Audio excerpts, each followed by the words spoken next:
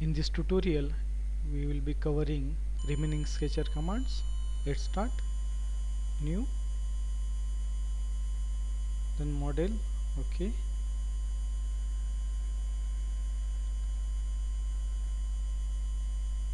then click on insert, sketch in task environment, select the plane on which you want to work and say click on OK. So we will see how to create ellipse. So click on insert, curve, ellipse,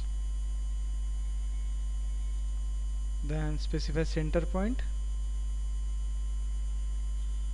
then define the major radius, specify minor radius and say apply. So in that way your ellipse will be created of that dimension. Then next is insert, curve, polygon. For polygon specify the center point, then specify the length, how much length you want. So this will the type of the polygon is side length, so this will be the length of the edge. Suppose I give it 80, enter, rotation angle is 0, enter. So in this way a polygon of edge length 80 has been created. Again we'll see other method for polygon. So first is side length. Inscribe radius is one more method. So for that also you have to specify the center point. Then inscribe radius will be actually the distance between center and the edge midpoint. So we will just create one polygon. Suppose I will give radius of 60 and rotation of 0 degree. So this has been created. I will press escape to come out. So in this case a polygon will be created. Inscribe radius will be centered to edge of the midpoint. So that means if you have the distance between two edges, two front parallel opposite parallel edges, then you have to use this method. Then next method is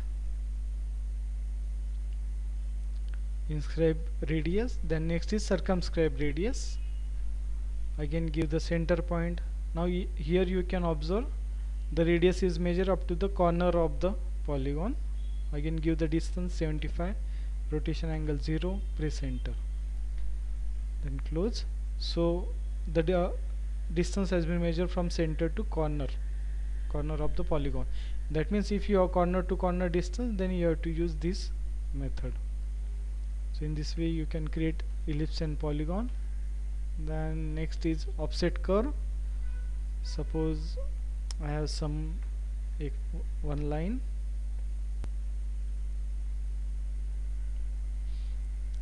then I want to offset it. So offset curve, then select curve, click on this line, then specify the distance between the offset. Then if you don't want offset on both sides, remove the tick of this symmetric offset. If you want it, tick on symmetric offset, so it will give on both the sides. You can reverse the direction of offset by clicking on this button, reverse direction. And if you want to create a dimension, take it. If you don't want, don't take it. If you can create multiple copies also. If I say 5, then it will create 5 copies of the line, number of copies, and then say apply. So in this way polygon is created. Sorry, in this way offset curve is created. Say cancel to come out. Then next is pattern curve.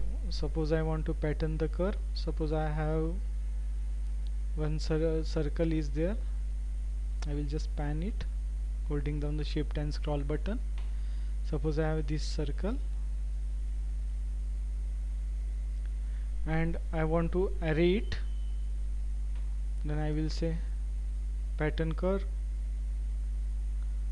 then select curve, this circle, then select the method layout method, pattern definition. I want linear rectangular pattern I want to create. Then select the direction, select linear object. Suppose I want to create single direction, so I will remove this direction too. Select linear object, I will just pull it outside, so it will be easy to click. Then select linear object, so I will give this as a direction. So here you can give the pitch distance, here is the span distance. The other spacing method is also available. So I can give pin count and pitch. So number of count, how much I want, and what is the gap between those counts. So in this way you can create it. And if you want in other direction also, then tick on this use direction too. Just scroll it down. Then select linear object to indicate the direction too. So I will click on this datum axis, vertical datum axis. Then define the number of counts and the pitch distance. So you can use other methods also, count and span. That means you have to the count and total distance you have to give. So in between distance it will work out automatically. Then pitch and span. So you have to give the pitch and the span. So it will define automatically decide how many object to be plotted there. So number of count it will decide automatically. In this way you can use different method. Say apply to apply the, or say cancel to come out. Then next method is, suppose I want to create a polar pattern. So I will just create a reference circle. Suppose I want to convert this circle into a reference element, then you have to click here, show all constraint, and click on convert to from reference. Select object and say apply. So it will be converted into reference object. So you can use it as a reference only. It will not be an entity. So I will create one circle here at the quadrant position.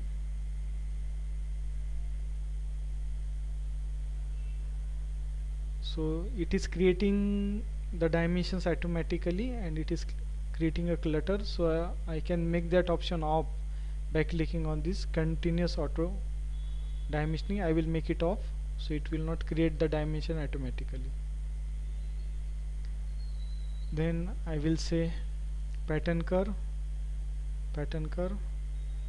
then select suppose circular pattern, then select curve. I will select this circle, then specify the rotation point. Click on this rotation point and give the center point. Click on the center of the circle. So here the method is pitch and span. So pitch is 10-degree angle and span is 180. So it has been filled in 180 degree with pitch of 10. So quantity is decided automatically. If you want count and pitch, that way also you can give how much count you want and what is the pitch between each, what is the gap between each circle, how much degree is the gap. Or you can go for pitch and span, count and span, how many you want to put and what is the span angle. If you want to reverse it, you can by clicking on this reverse direction, you can reverse it on either side. If you want to fill the whole circle, you have to specify span angle to be 360 degree. Press enter, so it will fill the whole circle. So in this way you can create the pattern, circular pattern. Then next is general pattern. So we'll just cancel it and we will delete this. Then for creating general pattern, we will again go to pattern curve, then we will select general, then select curve, this circle, then specify the reference point. So reference point will be the center of this circle, and specify the point where you want the circle pattern of the circle, at what position you want. You can specify those positions and say apply. So in this way pattern will be created at that position. In this way you can create the pattern curve. Then mirror curve is there. If you want to mirror a curve, suppose I have one shape, I will just create one shape for mirroring purpose. I will use profile for continuous line creation.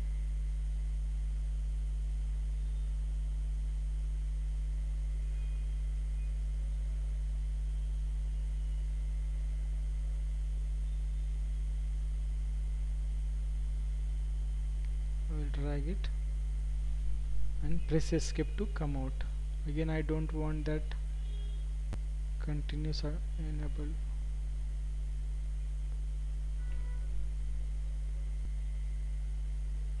Okay, it is off now. Now I want to create a mirror, so I will just select mirror curve. I will put it there. By clicking on this arrow you can decide its position. Then by holding down first mouse button, select all the curves. Then say select curve is done. Then center line, click on this center, select center line. So I will click on this vertical axis and say apply. So in this way mirror is created. And if you don't have a reference axis, you can also use a line. Suppose I will create one line here that I will use as a mirror axis. So again I will say mirror curve. I will select all the curves by holding down first mouse button. Then center line, I will click on this line and say apply. So this center line will be automatically converted to center line or reference line. So in this way you can create a mirror curve. Then next is next is quick trim. If you want to create a trim, suppose I want to create one object. Suppose I will create this circle. Then I want one circle here.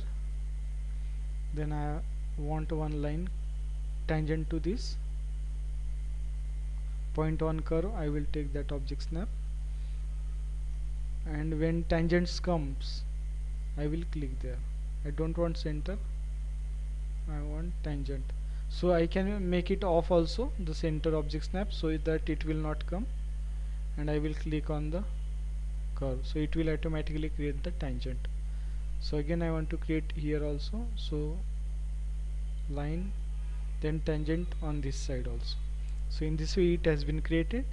Then I can remove the unwanted curves by clicking on this quick trim. Click on the curve that you don't want. Or quick trim can be used as a erase also. You can remove all the objects you don't want. So in this way you can use the quick trim. Then next is quick extend. Suppose some object is there, so I will just create the objects.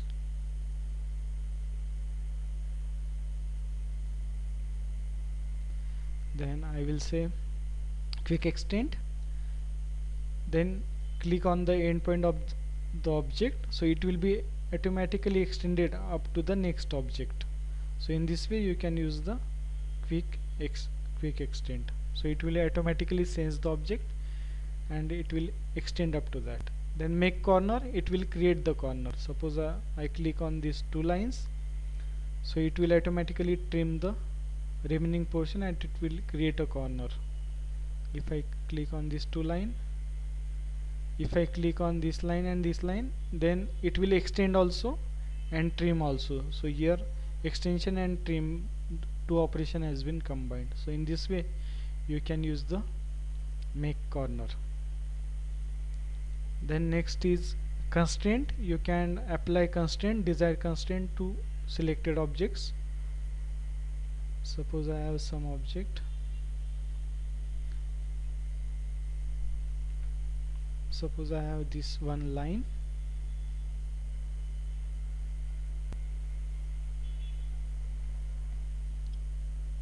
I want to make it horizontal, so you can say constraint and click on the line. So it will show the possible constraint, so you can fix it at that particular position. Then you can make it horizontal,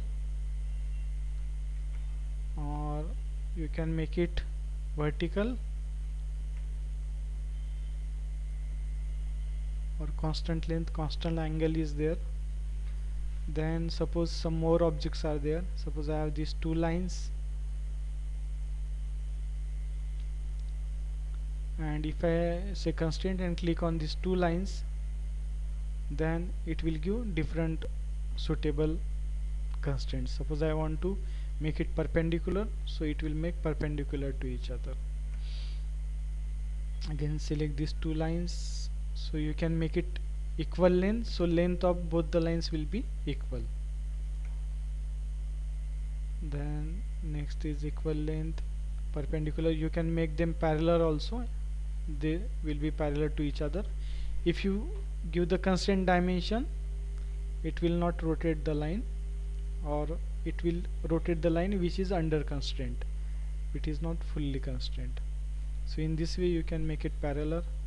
Then collinear, so it will just overwrite on each other. So for collinear, some other option should be tried. Suppose I have this line here, and now if I select both of them, first constraint, then click on both the lines, then if I say collinear, so it will be in same line, so it will be aligned actually. If I have this circle, and if I select, so again constraint, if I select circle and this line, then I can make them tangent to each other. So in this way you can apply different constraint as per your requirement. So at first you have to click on this, then select the object, and it will be showing the possible constraint, and you have to choose the required one. So in this way you can create constraints